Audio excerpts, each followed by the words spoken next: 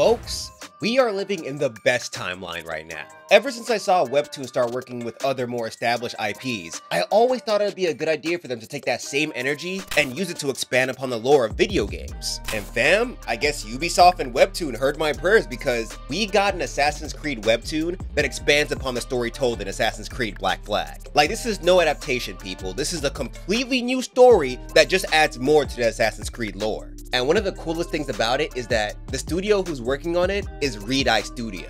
The same guys who worked on Omni Reader and Overgeared and Solo Leveling. Which means you already know we gotta talk about this, fam. So without much further ado, let's talk about Assassin's Creed Forgotten Temple.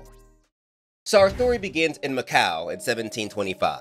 Since this falls up on the Black Flag story, we see Edward Kenway running away from a bunch of ninjas. We have no idea why they're after him, but Edward is finessing on these dudes, bro. And one thing I really like about this escape scene is that it feels just like the actual game. Like, I don't know, I feel like when you play enough Assassin's Creed, you kind of get a sense for what you can and can't traverse off of. And in this sequence, he uses structures similarly to how he would in the game. It shows that Read-Eye is trying to be as accurate as possible when it comes to the IP, and I really appreciate that. But anyway, Edward continues running, takes out two of his pursuers, and then he stopped in his tracks because he feels another personality trying to enter his mind. And we find out that this is our protagonist, Noah Kim. So Noah Kim, in Edward's body, is now running away from these ninjas, and he has no idea why he's here, where he's at, why the people that are chasing him, and worst off, who he is. Then we cut back to a week ago. We see that Noah is just your average South Korean kid from our time. He just finished doing one of those ancestry test things, but if you look closely at the window he's viewing, you can see the company responsible for the test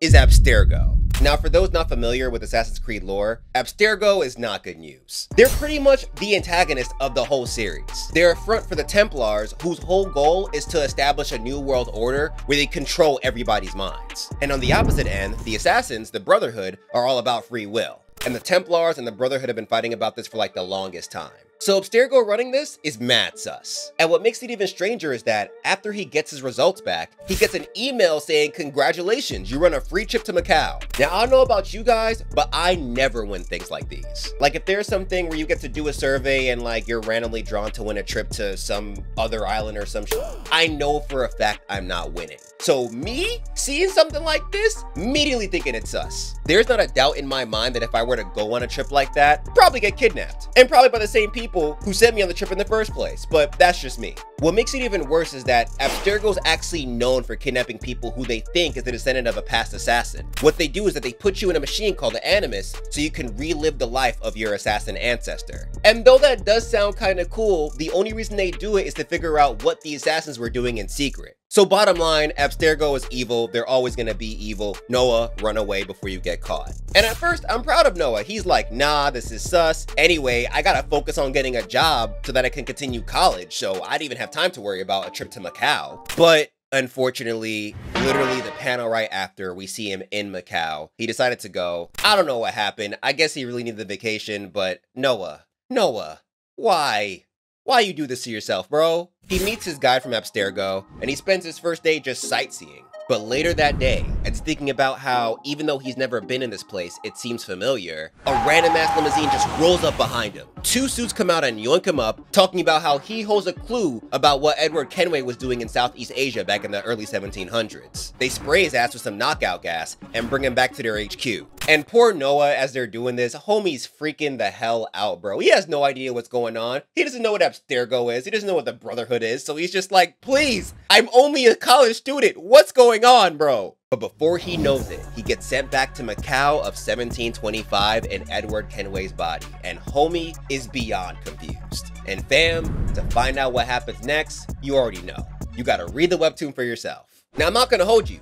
I am pleasantly surprised by how good this was. I feel like there are a lot of times where there are comics made for video games, even when they just expand upon the lore, that are just they don't really add much. They just kind of feel like lackluster stories. I'm already really enjoying this because it's reminiscent of how other Assassin's Creed games begin. Like, we have a descendant getting taken by Abstergo, and then he finds out that he has an ancestor who used to work for the Brotherhood. And I'm really curious to see if this is going to link to any of the other assassins from the AC lore. However, I also want to say this. Now that we're here, now that we have the Assassin's Creed webtoon, I think it's only right for us to give Ezio the same treatment. Like, I don't know about you guys, but Ezio Ezio is my favorite assassin from the Brotherhood, so I feel like it would be a wasted opportunity to not try to expand upon his lore in some way with maybe a different descendant from him. And Webtoon, if y'all trying to make more video game Webtoons just expanding upon lore, I'm 100% down. Inject that in my veins. But with all that being said, y'all, thank you so much for watching the video. Shout out to Webtoon for this dope opportunity in sponsoring this video. Comment what other Webtoons you'd like to see me cover like this, and subscribe if you want to see more videos like this. Shout out to all my amazing patrons, especially in these trying times. Y'all been helping out a lot, so I really appreciate you guys. If you want to become a patron and get dope perks like watching Honest Gaming History earlier or watching the uncensored Webtoon reactions, check out my Patreon link in the description below.